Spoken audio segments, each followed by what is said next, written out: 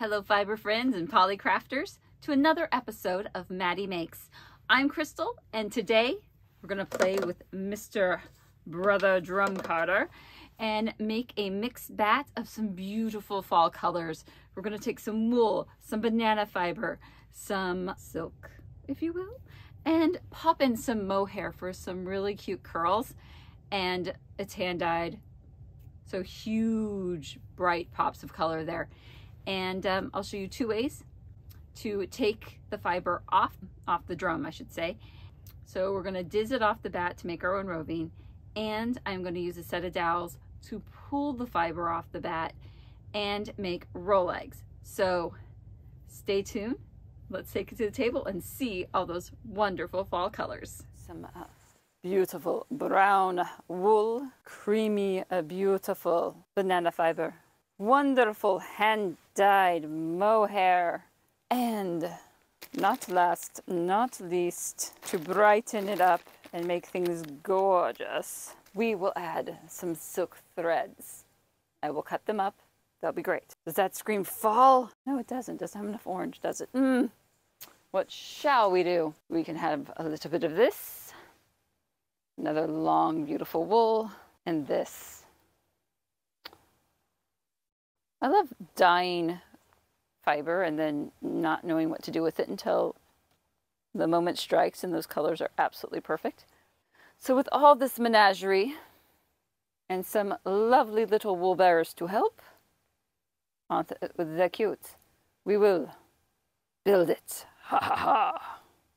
You don't build it, you get in the way. Sit over there.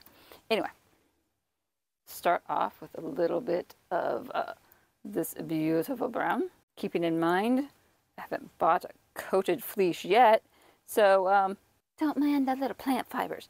When you're spinning and pulling it apart, it just comes out anyway. So, at least when I do it, put it in thin layers, draw it in nice. If I see something I don't like, I pull it out. There's a garbage can by my feet. I want a nice layer. This fiber pulls off the drum carder pretty easy. If I didn't say it before, I did in one of my other videos. This is a Brother drum carder. I believe it's 72. It's a nice middle of the road one, not too fine, not too coarse. Though I would love to get a more coarse one. Then you can put really funky stuff on it. This one's too fine. I can't put too much of the funk on it. Anyway. This is going to be noisy. I'm going to brush it down. I have not taken safety precautions. We must take safety precautions. Bar clamps must be implemented. It's not going anywhere now. We're good. Okay, onward. Pretty sure this is what we call fiber shenanigans. Correct me if I'm wrong. These guys just open right up so you can watch the color go on. And I'm going to put this down. Hopefully it's not too noisy. Oh, that was magical. Let's do that again.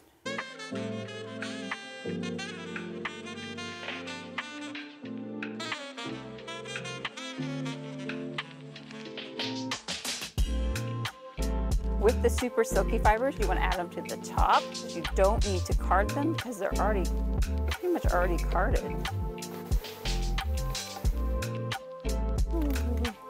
They do get a little overzealous. You got to pull them back. And there is some color in this. There's little bits of yellow, and if I saw a little bit of blue. So that should add some gorgeous interest.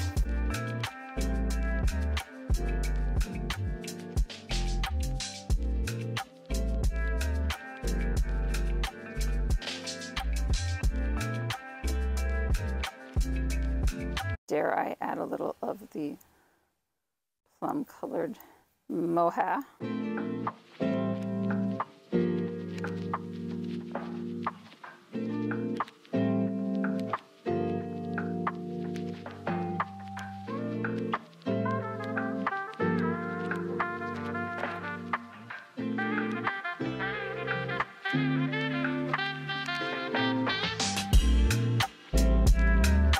Cutting about 2 to 3 inches. That was painful. Fabric scissors to the rescue. It's silk, it's fabric, it's fine. silk threads, cut about 2 to 3 inches. This is a messy process, but so worth it. Hold them loosely. Try not to let them all go at once. They don't do that.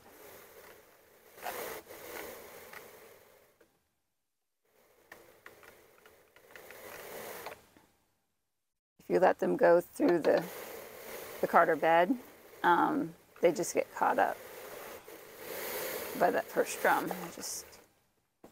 The liquor end just wants to keep them. Oh, so pretty.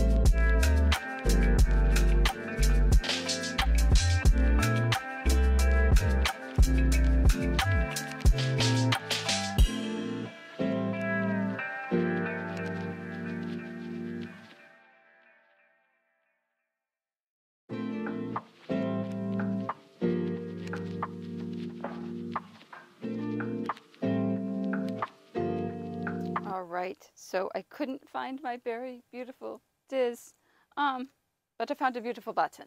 So, and this will make, it works just like a diz. It's just a little harder to use on the fingers because it's so small. Okay, the first way we're going to pull this off is vertical. So we're going to go to the center point, and we're going to use the brush to lock it down and stop it.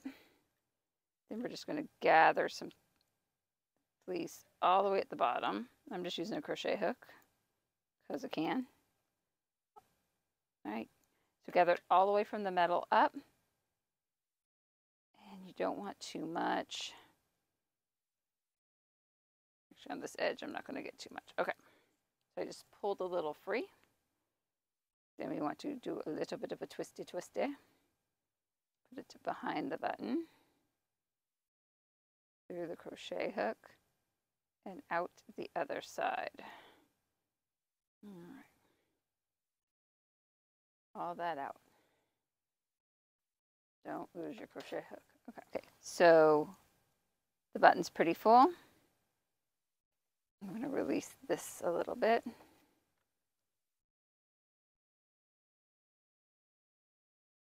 And we're going to pull with the right hand and push with the left and push the button down. So pull and push, pull and push.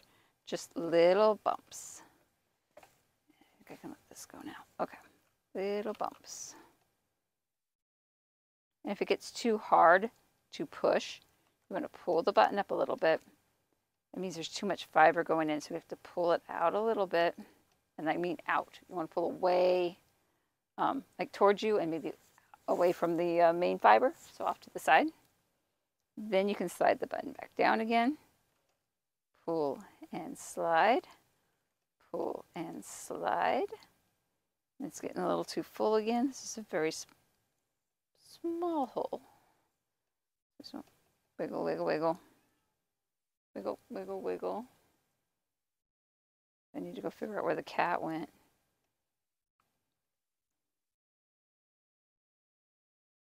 Get you a little better view here. Hopefully you can see me better from this view. So, gently pull and push. Pull and push. Pull and push. Pull and push. And this will naturally feed itself from one side of the drum to the other. You might have a little bit of remnants left on the drum, but it pulls it pretty clean, especially if you used a good wool base. Anything the longer, the long wool I have makes a really good base. Can't believe no one else wanted these fleeces. They're so fun. Okay, and if you don't have enough, it's starting to thin out, you want to pinch it real tight and push it back. And try to gather more fleece into it, or more fiber into it.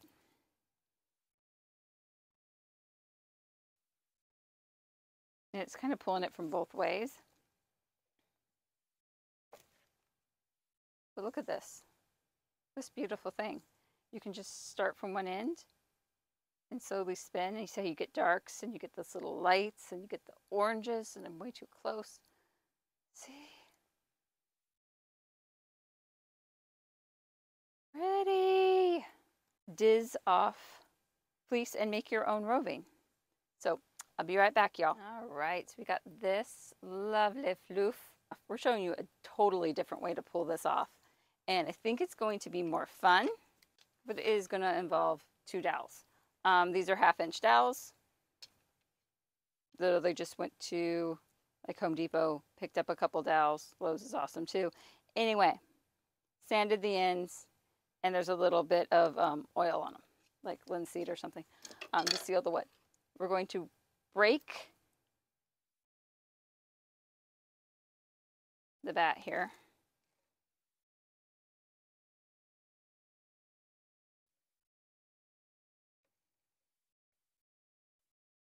You can also turn the batt into roving by pulling it apart. I did show that in other videos. I'll try to link those below, because I can link what's in existence. I can't link what I haven't posted yet.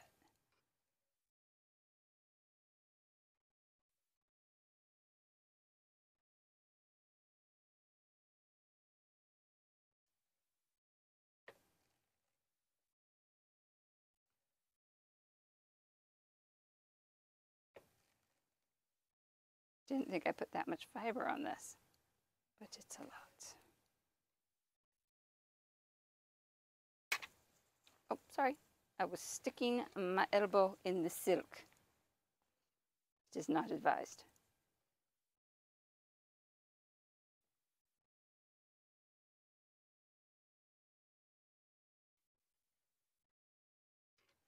Okay. Ooh, that little bit of purple. Every once in a while, there's that little bit of purple. Okay. This is all fluffy. I'm going to tuck this other part back. So I'm just tucking it back behind here. I want this not really moving. And we are going to make some rolags. So, okay, so we got our dizzed off fiber, which makes lovely roving. And these are going to make rolags. So, I got one dowel on one side, one dowel on the other. I'm just going to roll them all the way up until there's just a little bit of fiber at the top. And they're locked in. I'm going to pull. Oh, come on, lock in, baby. Pull.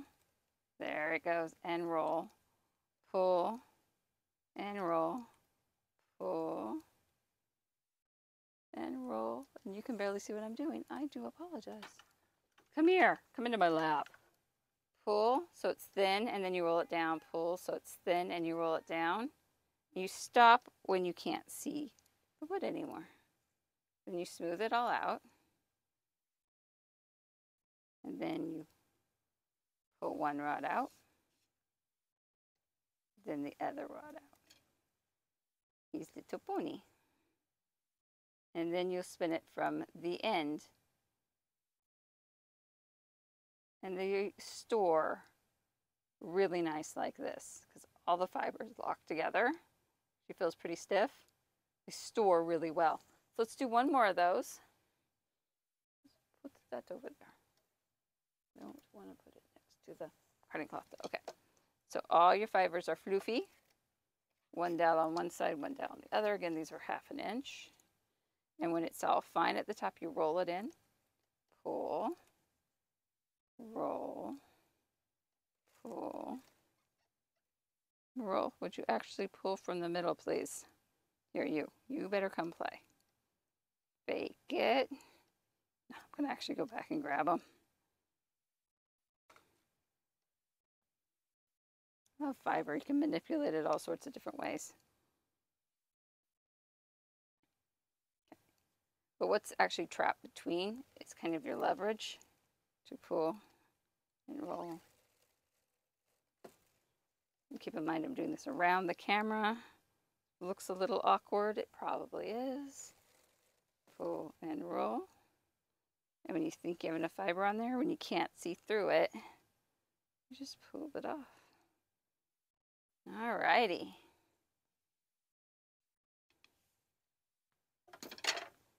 There we are.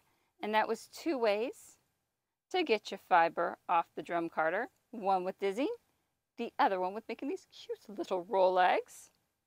I quite like these. I might make some more. Mwah! Happy fall, everybody. Have fun spinning and eating pumpkin. And pumpkin spice, because it's all over the place. Toodles! Good talks.